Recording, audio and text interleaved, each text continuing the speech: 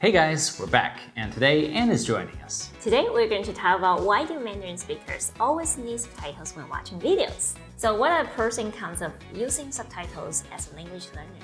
Yeah, we will wrap up this video with our recommendations about whether you should turn on subtitles and how to use them. Oh, by the way, do you know what is CC?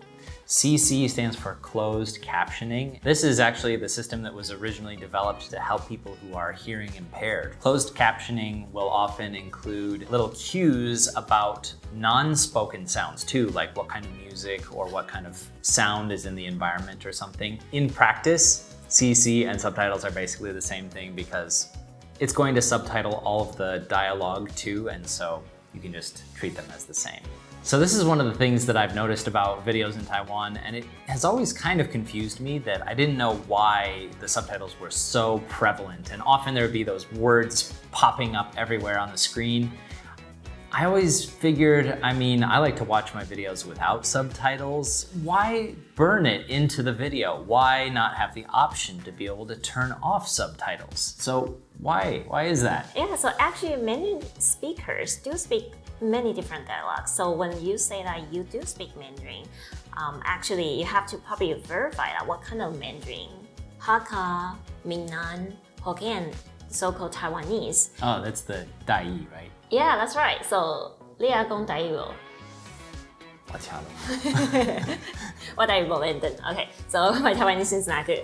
And of course in Taiwan we have the indigenous tribes, right? How many are there again? 16? 16, wow. And those are usually pretty individual languages, right? Mm-hmm. Yeah, and also Cantonese. So that would help people from different areas and different dialects be able to enjoy the videos together, that they could all at least read, even if they wouldn't be able to listen and follow everything that they were saying. Yeah, or it might help them confirm what they're listening to or something like that. Yeah, exactly. So how do these different dialects all feel about each other?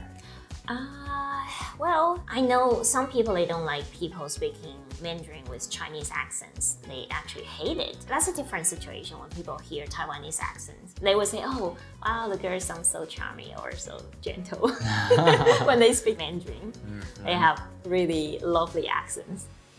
How about like Americans and Brits?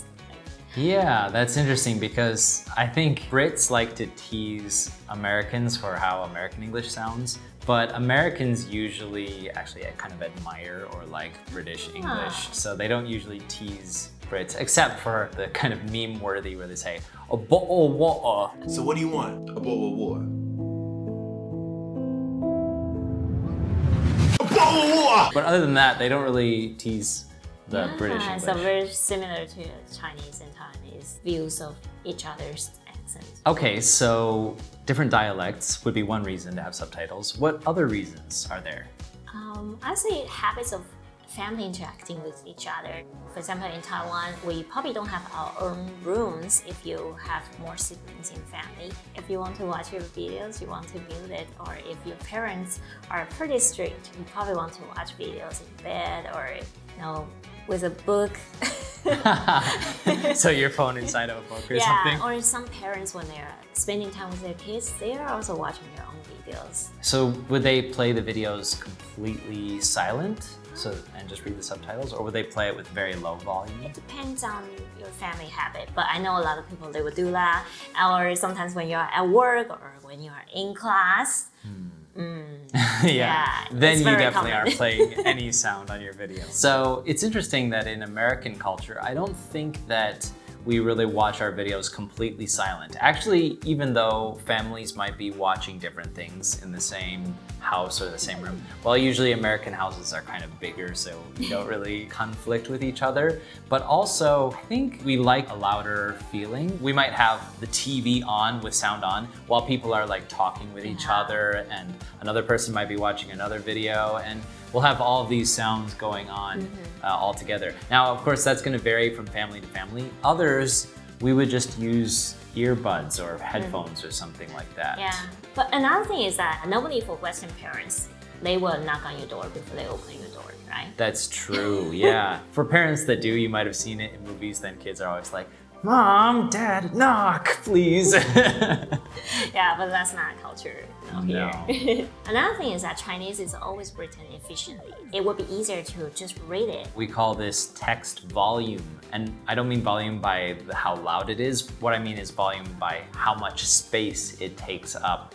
And if I remember correctly, Chinese is about a third less volume than English usually. So if you write the same amount of information, Chinese will actually take up about a third less space than the same thing written in English. So that would make it more short and condensed for subtitling. You might have to write more lines in English in order to subtitle everything. So just like if I read a Chinese book, it would be a lot faster than listening to something No in Chinese. kidding. Wow. Maybe because like we also have the habit of reading very fast because you are trained to take written tests. That's another thing that I thought was very interesting is how bookstores are still something you can find fairly easily in Taiwan, and I usually see people there, whereas the level of popularity that bookstores have in America now is quite a lot less. You know what? They just do dating or pretend that they love books.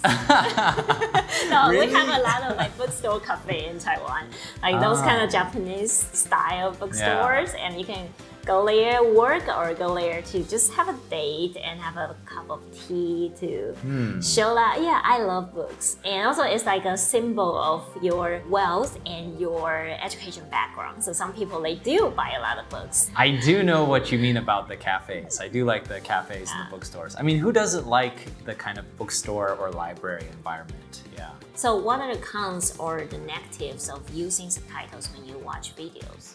Well, the first that strikes me, because it's the reason that I don't really like using them, is that it draws your attention away from what is up above on the screen, right? Especially people's mouths or eyes. If you're watching someone, then you probably should also pay attention to their expression. And that's a really good practice as a language learner, to be able to look at someone's face, of course, while you're listening to them. So I noticed that some students, they're used to using subtitles when they're talking to people face to face. They don't know where to look, or they're looking for somewhere. Where's the subtitles?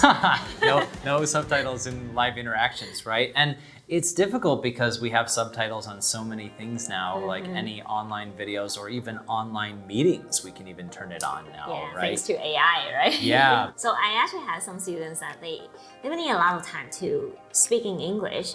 And in the beginning, I would ask them, why do you need so much time? They say, oh, I'm trying to, compose my sentence first. Because they actually want to maybe see the sentence written out in their mind. Like they need to kind of visualize before they correct the say it. grammar first to make sure that they don't make any mistakes. Yeah. That's the strength of being Mandarin users, because you are very strong visual learners.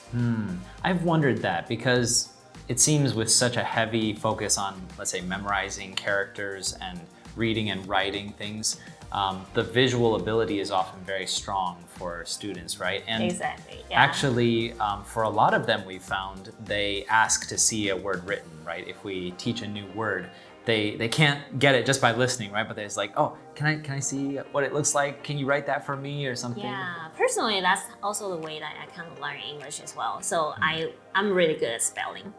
Yeah. I even have native English speaker supervisor ask me how to spell some words. Literally, a native English speaker like me who's asking her how to spell the word. Yeah.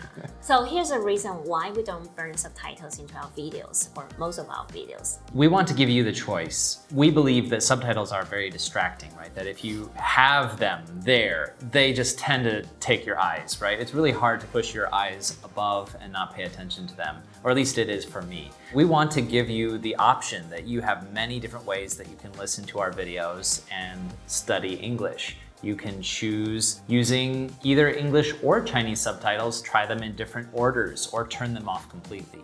And I would say whether to use subtitles or not, it depends on your personality and your willingness to take on challenges. True. Also, how much time you have. That ideally you should listen to something that you're using to study English multiple times to try to improve your comprehension. But sometimes if you only have that short amount of time, you can only watch the video once, then sure, you might want to use subtitles. But we have some recommendations of some options that you can try for which order to watch the video in if you do have more time to be able to watch it. Definitely, if you're a language learner and the video is a little bit hard for you to understand, you can probably try English subtitles first, and then if you really want to check the meaning, you can either use Chinese subtitles, or if you basically understand everything, you can probably just turn on the subtitles. Depends on your needs and your way of learning. Some people get so nervous when they can't understand maybe up to 90% of content, but some people feel totally comfortable to watch something while they only understand 50% of the content. Yeah, that's true. Some people are very comfortable with the unknown or uncertain things, and that's a great skill if you have that while you are doing your listening practice. So if you are that kind of person, or you're a little more advanced student, then we would recommend start with no subtitles, then go to English subtitles, and then, if necessary, do Chinese subtitles. Exactly. Or if you just want to know what are we talking about, and you don't have much time, you just want to turn on Chinese subtitles, that's also okay. Don't feel bad about using that. All right, well, that's it for this topic. I hope you enjoyed that discussion, and we want to hear your thoughts. So here are a couple questions that you can leave as a comment.